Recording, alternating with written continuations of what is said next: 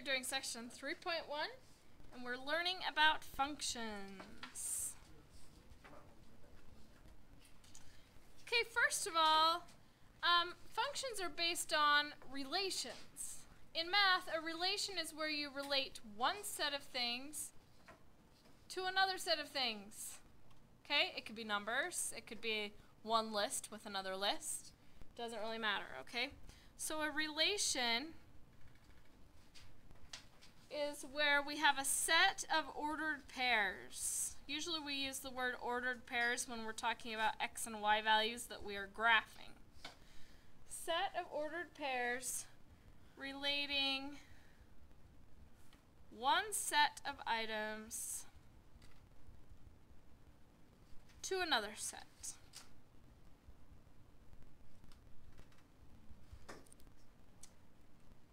Okay, generally the first set we call the domain, and the second set that we're relating the domain to is called the range. I'll write that down again when we actually get to talking about functions. So a function is a relation, so it does relate two sets of things together, but there are some specific rules that make it a function instead of just merely a relation, okay? A function is where each item in the first set, which is called the domain, is associated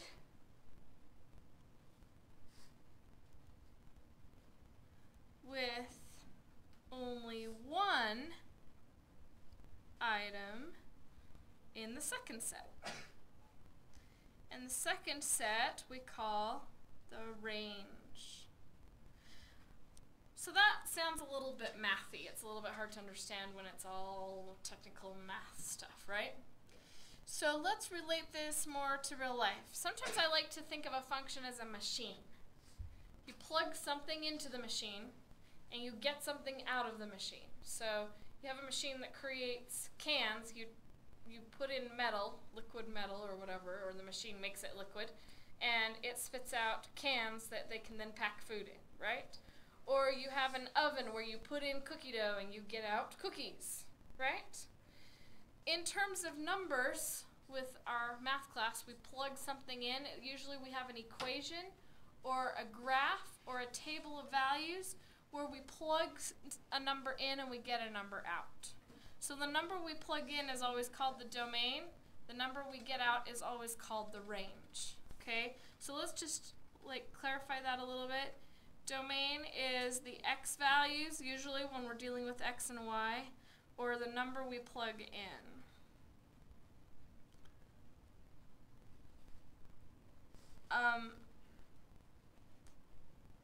Likewise, I meant it to be a singular function. X values are the numbers we plug into a function, okay? The range are the numbers we get out of the function. So generally, that is the y values, right? Because the y value depends on what the x value is to begin with. Sometimes we've graphed, I think we've done this already, where we've graphed by plugging in numbers for x and getting out numbers of y. We did that on the test, right?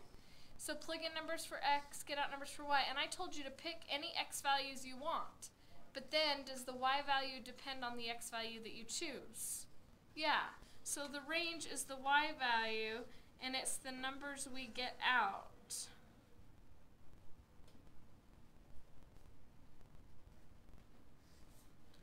Okay. Let me give you another example of a function that I like to kind of use as an example sometimes. Let's think about a list of people and their birthdays. Is that going to be a function?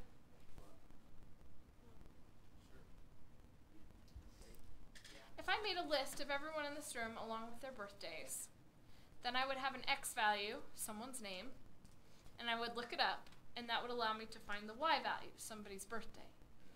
Would that birthday be the same no matter what? No. For that person?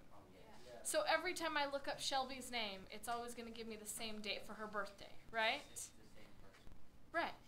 Or every every time, yeah, now is it possible that there might be 2 people in this class that have the same birthday? Yeah. Now is that okay? Is that still a function even though 2 people might have the same birthday? Yes, that's fine.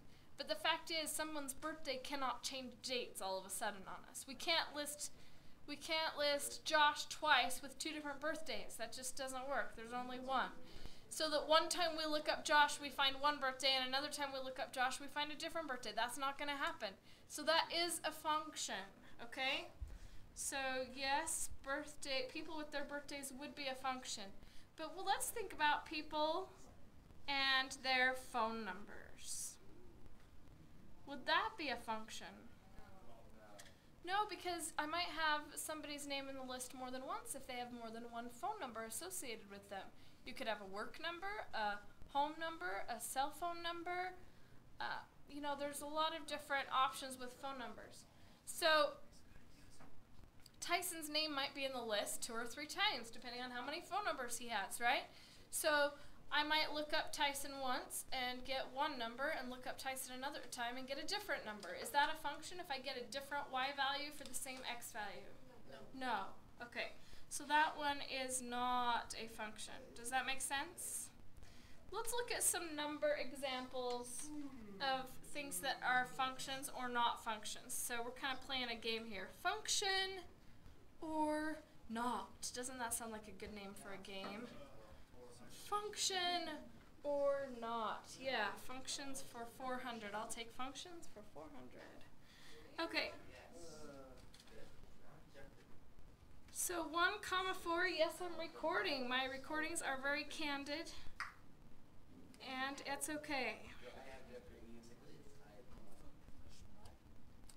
Is this a function or not?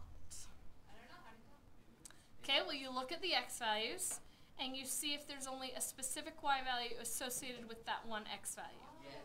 So with the x value 1, it is linked to the y value 4.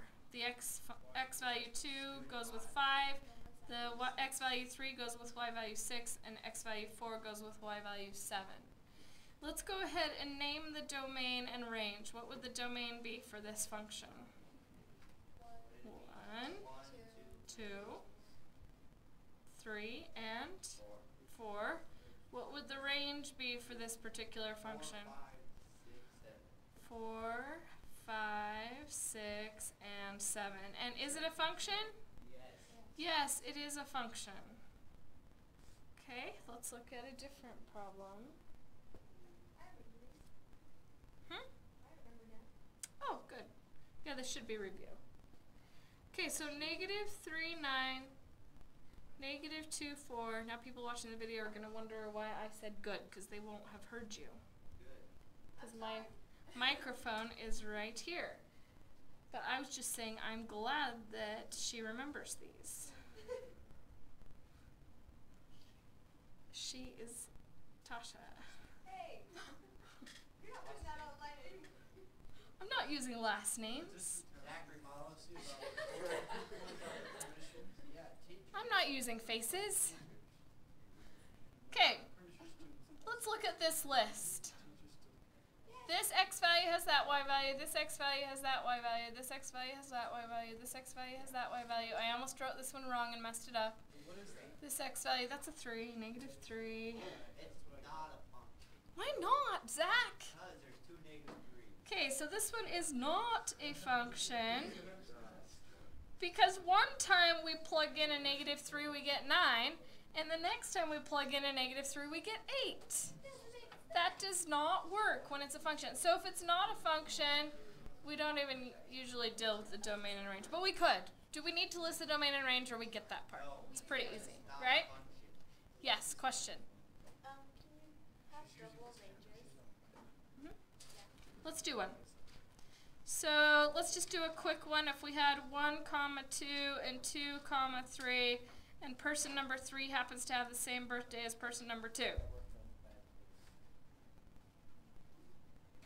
Is that one okay? Yeah, because you put in a different number. So we plugged in the same number, got different numbers. But on this one, we plug in different numbers, get the same number. That's okay. So that one is yes, it is a function. I don't know, I'm not dealing with equations right now. Let's look at some equations though, since you asked.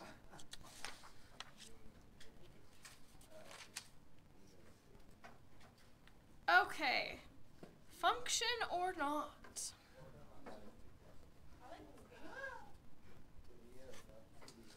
Y equals 3x plus 1. Okay, guys. So it's only if there's a duplicate domain? Function or not? Y equals 3x plus 1. Is this going to be a function or not a function?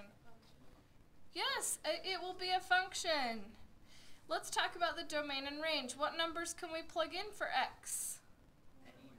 We can plug in any number. We can call that all real numbers, or we can write it as negative infinity to positive infinity. All real numbers.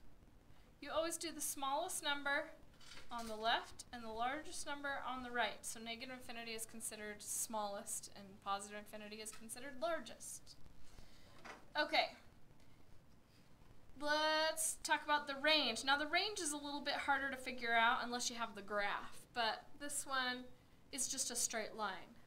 So we can plug in any x value, and the y value depends on that x value, but still, are we going to be able to get out any y value? Are there any y values we won't get? No, there's not. The range will be all real numbers as well. But you're not going to need to worry about finding that one quite so often as finding this one. Finding domain is a big part of this class. Okay, let's look at another one. How about y equals x squared? Okay, let's try plugging in some numbers and think about this one a little bit. If I plug in a 2, what am I always going to get out? If I plug in a negative 2, what am I always going to get out? If I plug in 0, what am I always going to get out? Is there ever going to be a time when I plug in a number for x and I get 2 numbers or more for y? Yes, so this one is yes, and what will the domain be again?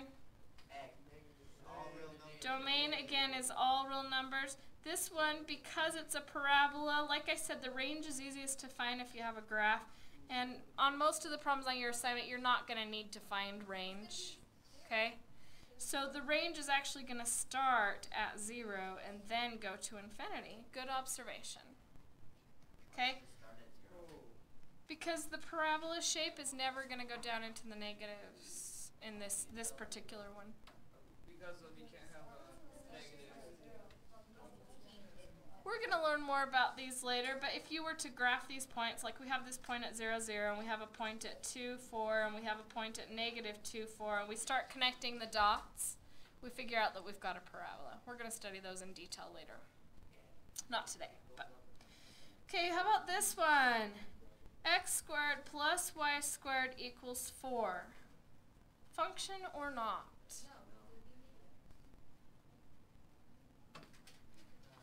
If I plug in a number for x, I would get a number that I subtract from the 4. And then to find the y value, I would have to do square root with a plus or minus. How many answers does that give me? 2. That would give me, so subtract the x squared, and I would have to do a plus or minus square root to solve that problem. That gives me 1 x value that I plug in and 2 y values that I get out. So that one is no. Did we already do these? Chapter 2. What is this shape? It is a circle. That one. This shape is a circle. Okay? There's a little thing we're going to talk about next chapter. In fact, this one's a line. Let's just review that really fast. There's a little thing we're going to talk about next section, not next chapter, sorry. A thing called the vertical line test. I'm not going to write it down right now because we're not doing graphing today, really. Okay? But if I did have a graph of a function and I did the vertical line test, do you guys remember what that means? Yeah. What does the vertical line test say? If the point crosses the graph more than once, it's not. Yeah, if a vertical line crosses anywhere on the graph more than once, like it would on this circle, cross more than once here and here, then it's not a function. But on a parabola and on a line, it's only going to cross, you know, just any vertical lines you put in there will only cross once. Let's go ahead and do domain and range for this, even though it's not a function, but I just want you to get a feel for how to find domain and range. So how would we do domain for this if it was a function? Type in x, put in the x. We just look at the graph. What are the numbers that you can use on this problem? -2 to 2. And what would the range be?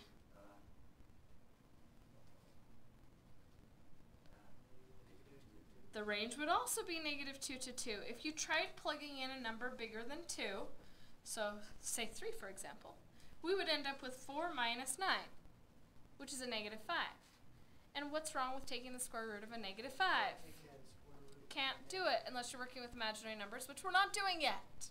So we just say it's not possible, it's not part of the domain, it's not part of the real number system, so it's not included in graphing, right? Okay, so we understand functions or not, right? I'm going to pause the